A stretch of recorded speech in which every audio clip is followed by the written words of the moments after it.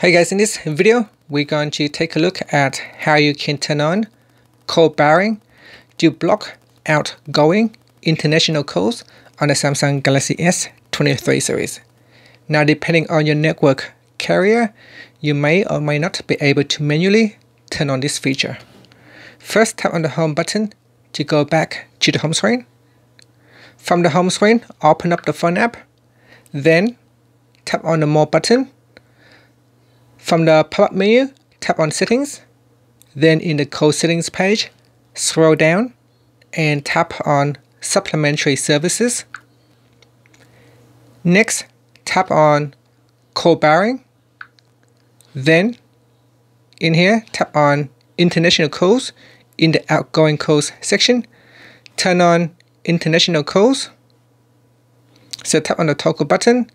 And in here, you need to put in the call barring password to proceed with the block.